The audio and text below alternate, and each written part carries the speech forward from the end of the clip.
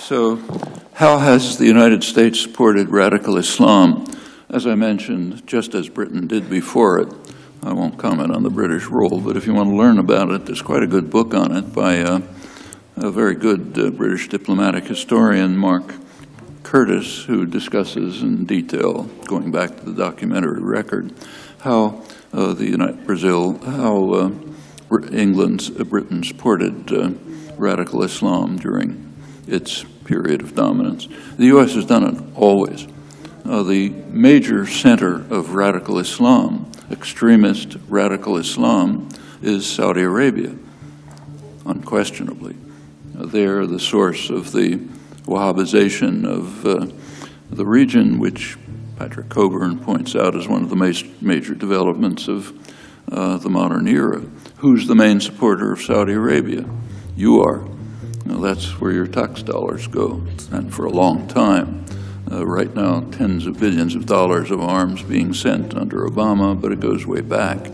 In fact, the strong U.S. relation with Israel developed out of this. The United States and Israel had close relations, but not unusual, through the 1950s and early 60s. That changed in 1967. What happened in 1967? Israel performed a huge service to the United States and its Saudi Arabian ally.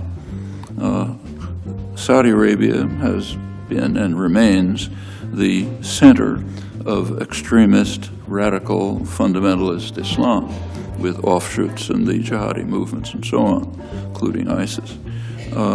At the time, the center of secular nationalism was Nasser's Egypt, and there was a conflict between the two of them. In fact, they were at war.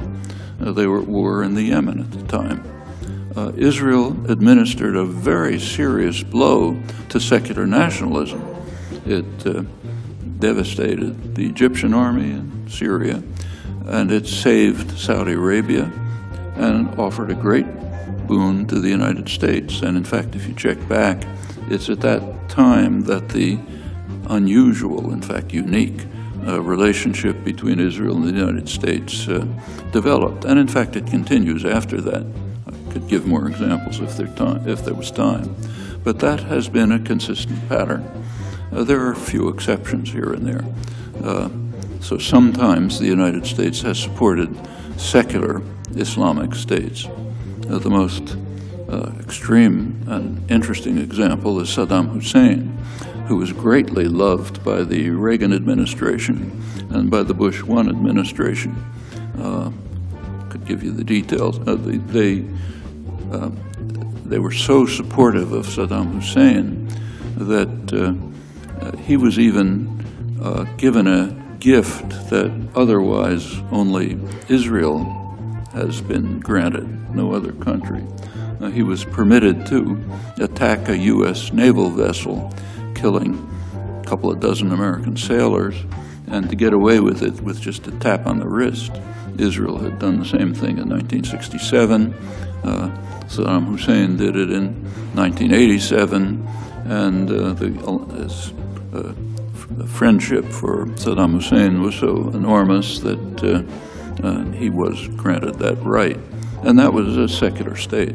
In fact, George Bush #1 even invited Iraqi nuclear engineers to the United States for advanced training in nuclear weapons production. That's pretty supportive relationship. So there are cases where the United States has supported secular Islam, but typically it's radical Islam that has been the beneficiary of U.S. support, like Britain before her.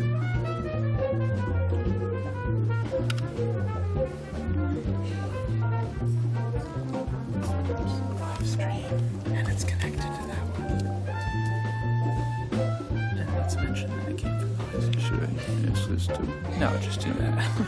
Why isn't the United States doing more to help Syrian refugees? That's a question you should ask yourselves. Why aren't we doing more?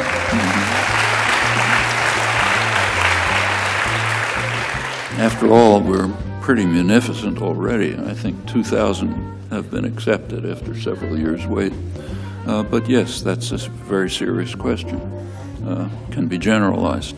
There are other refugees. What about people fleeing from Honduras? That's the main source of what's called the refugee crisis here. Most of them are coming from Honduras. Why? Well, something happened in Honduras a couple of years ago. There was a military coup which overthrew the democratic government. The United States was about the only country that gave it support, and the result of the military coup is a real horror story. It was bad enough before, but it's become horrendous, and so people are fleeing, and therefore we have to build, a mile-high wall on the Texas border or whatever it is. So yeah, these are fair questions. The Obama doctrine vis-a-vis Syria. It's a good question. Washington hasn't a clue. It's obvious. It's a little hard to fault them for that. It's very hard to think of a constructive outcome to this utter disaster. The United States has taken a somewhat hands-off position, except that it's supporting its allies, who are very clear. As I mentioned, Turkey, NATO ally, has been supporting the Al-Qaeda-related jihadi fronts, mainly the al-Nusra Front, a couple of others. The Gulf states, also U.S. allies, Saudi Arabia, have been strong supporters of what's now become the Islamic State. Technically, Saudi Arabia, the government, no longer to support them directly, but surely did in the past, and funders from the wealthy Gulf states are still presumably funding them as they have in the past. That's pretty open in the case of Qatar. So these are indirect U.S. policies. The only conceivable hope for some resolution of this horrendous crisis, which is totally destroying the country, is the kind of negotiated settlement that was worked on by serious negotiators like Lakhdar Brahimi, an international negotiator, very respectable, sensible. And the main idea, which is shared by any analyst with a gray cell functioning, is some kind of negotiated settlement which will involve the Assad government, like it or not, and involve the opposition elements, like it or not. There can't be negotiations that don't involve the parties that are fighting. That's pretty obvious. Just as South African negotiations had to involve the leadership of the apartheid state. There's no other way. They can't have other negotiations. It's perfectly obvious that the Assad government is not going to enter into negotiations that are based on the condition that it commits suicide. If that's the condition, they're just going to keep destroying the country. That, unfortunately, has been the U.S. position. The negotiations, U.S. and its allies have demanded that negotiations be based on the precondition that the Assad government will not survive. It's a horrible government. I'd like it not to survive. But that's a prescription for destroying Syria, because it's not going to enter into negotiations on those terms. Right now, and in fact in the past, these have been proposals pretty much supported by the Russians. And in fact, you may not have seen this, but for those of you who read the international press, British press, a couple of days ago, there was a very interesting revelation that in 2012, the Russians had apparently presented a proposal for an interim regime which would not include Assad, and it was turned down by the United States and the West. That was reported in practically the entire British press, Guardian, Independent, Daily Telegraph, across the spectrum. Didn't appear in the United States for a while, but finally it did appear, not in print, as far as I can tell, but in an online edition of the Washington Post, where there's an article of the usual type. It sort of mentions that this is rumored, but can't take it seriously, and so on. Probably didn't mean it, and so on and so forth. Well, okay, you can draw your own conclusions. But as far if you ask what the Obama doctrine is, it doesn't exist. We saw the Obama doctrine a couple of weeks ago when the Pentagon sent in these 50 fighters who had been trained for years, and they were immediately captured, killed, or just affected by Turkey's ally, the al-Nusra Front, as I mentioned, apparently with Turkish intelligence support. That's the doctrine. There's nothing except to support the allies, which are in fact supporting jihadi forces. But what the doctrine ought to be, I think, is pretty clear. What the chances are for settlement in those terms is hard to say, not very high. But if you can think of an alternative, you should present it. No other alternative has been proposed. What do you think about the antics of Donald Trump in tangent to your earlier idea about American exceptionalism? Well,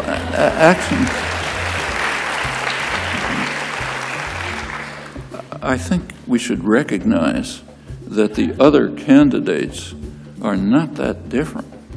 I mean, if you take a look at,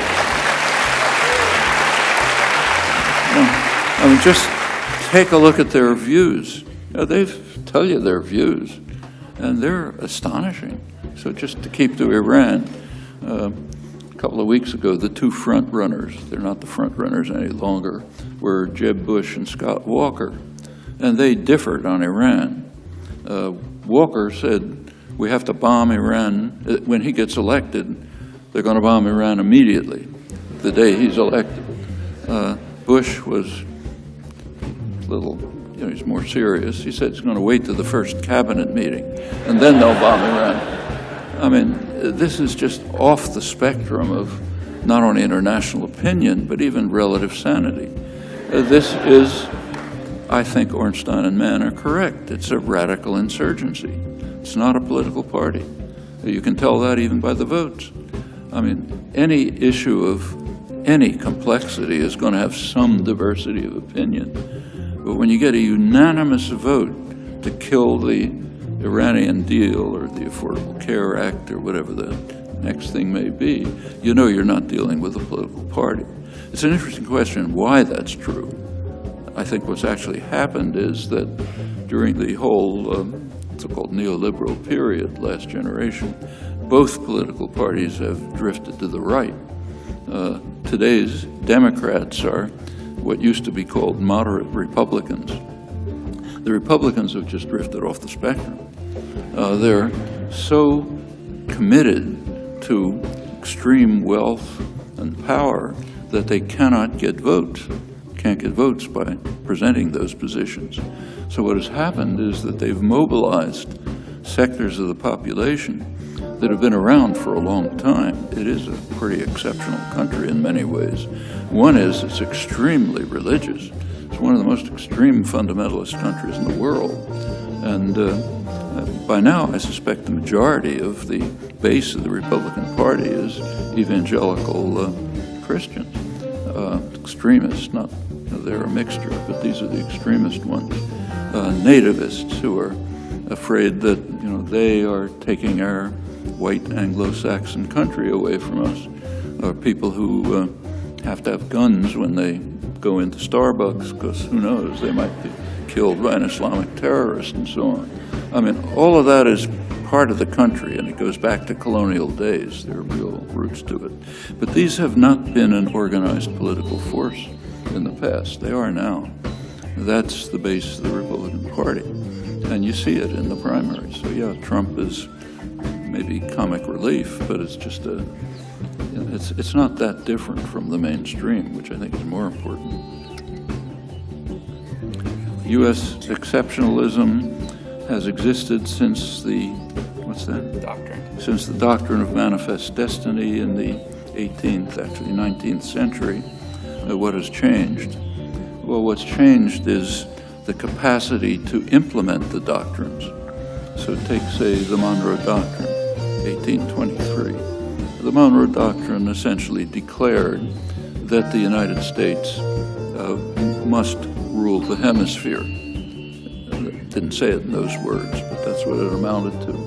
And it was the intellectual father of the Monroe Doctrine. It was John Quincy Adams, who was also the intellectual author of Manifest Destiny. Well, there was a problem. This is the 1820s. There was a deterrent. The deterrent was Britain. Britain was the hated enemy.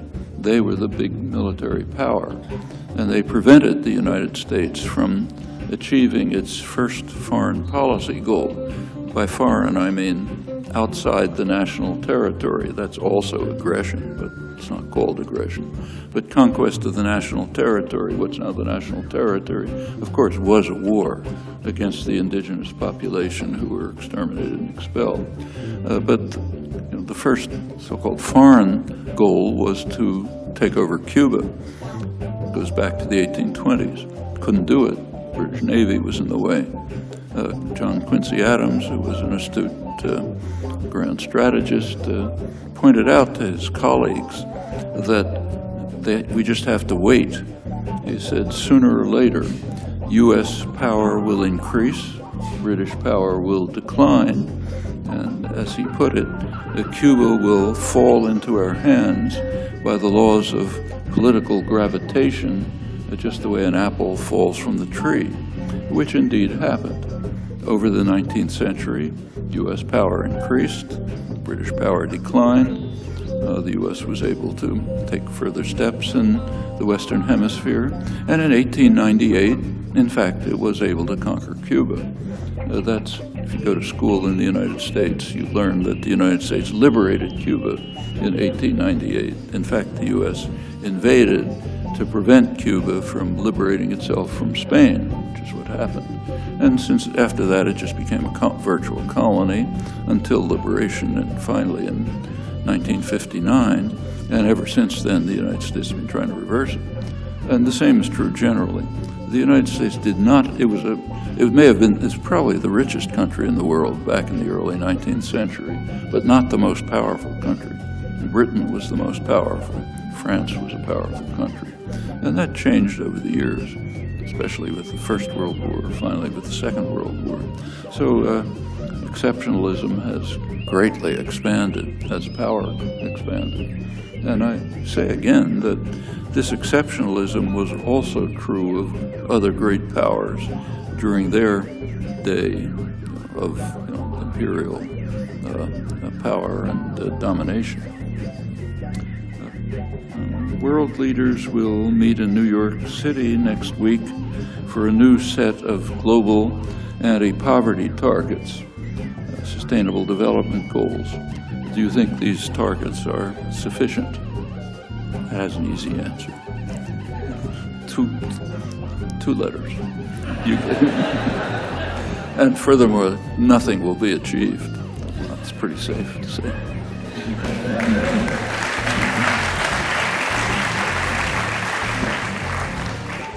Can you comment on the importance of WikiLeaks cables? They've been really revealing. You learn a lot from them.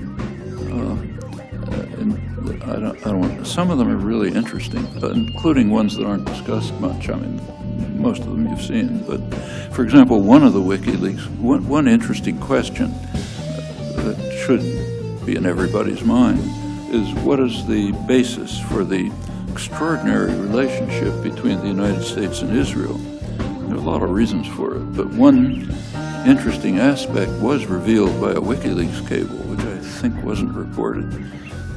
One of the cables listed, the leaks, listed a document, an internal U.S. document, Pentagon document, which listed the top strategic priorities of the United States. Regions in the world that were so important that we had to protect them at all costs. There were, maybe I forget how many. dozen or so. One of them was right outside Haifa, Raphael Military Industries, a major military industry. That's one of the main places where drone technology has been developed. The links between U.S. and Israeli high-tech military industry are extremely close. In fact, in this case, Raphael, the biggest industry, the ties are so close that Raphael actually moved its management headquarters to Washington, where the money is. Well, what that tells you, that gives an interesting insight into the nature of the relationship. Israel does play a major role, small country, but good high-tech industry, and it plays a major role in repression and aggression. It's developed, the Israeli arms fairs, where they sell their arms, they advertise correctly that they have developed advanced means of repression and control, and that the arms that they're displaying are battlefield tested, namely against the Palestinians. So they've refined the techniques of control, and they contribute to that all over the place, Central America, even in the United States. They're providing advice on how to bar Honduran immigrants, say, from coming to the United States. They help train police and so on. Many examples. Well, that's only one case, but there have been many other cases of the WikiLeaks materials. It's really worth reading through them, not just the ones that do get reported, but many other ones. There's actually a volume that just came out on WikiLeaks, which is important reading.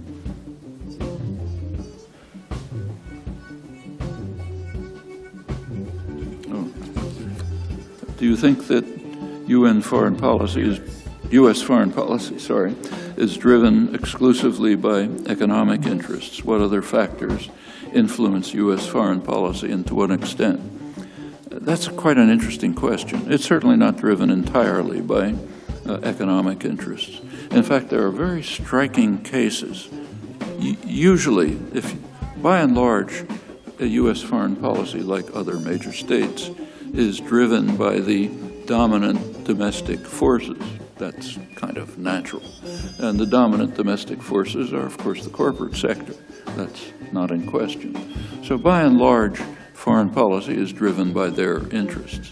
The Clinton doctrine, which I quoted, is an obvious case, but there are plenty of others. However, there are exceptions, and they're very interesting ones. Actually, Iran is an exception, quite an interesting one. And that goes back to the first U.S. serious involvement with Iran. Iran was a kind of a British virtual colony. The British were involved in preventing Iran from developing, getting either economically or politically. But that changed in 1953, when Britain was too weak to overthrow the parliamentary regime, and the U.S. took over and basically carried out the coup that installed the Shah. Something quite interesting happened at that time. The United States government wanted U.S. energy corporations to take over 40% of the British concession. It was the British were taking Iranian oil, but the Eisenhower administration wanted U.S. energy corporations to take 40% of it. Well, that's an economic interest. They didn't want to. They didn't want to for good reasons. It was much cheaper then to get oil from Saudi Arabia, so that just for straight business reasons, they didn't want to have to go to Iran. Furthermore, they were concerned that that might harm their relations with the Saudi dictators, Saudi family that essentially owns and runs the country, and they didn't want to bother with that. The U.S. government actually forced the oil companies to take a 40% concession.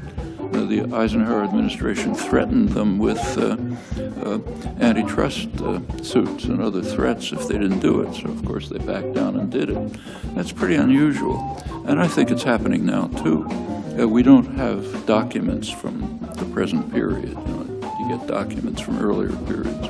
But you can be pretty confident that the U.S. energy corporations would be delighted to break into the Iranian market. They don't like the idea. Just about every other major country is sending, business delegations, investors and others to try to profit from the opening of Iran, which they support. And the U.S. energy corporations and other U.S. businesses are blocked by state power. And you can be sure that they don't like it. If we had access to their internal deliberations, I'm sure it would say that.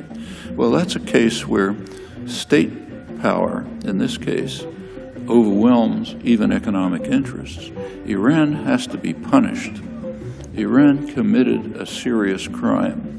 They disobeyed orders, and you don't disobey orders. One of the major doctrines of international affairs, which doesn't appear in the literature, is the mafia doctrine. International affairs are run very much like the mafia. The Godfather does not tolerate disobedience. It's much too dangerous. So if some small storekeeper somewhere, say, doesn't pay protection money, the Don doesn't accept it.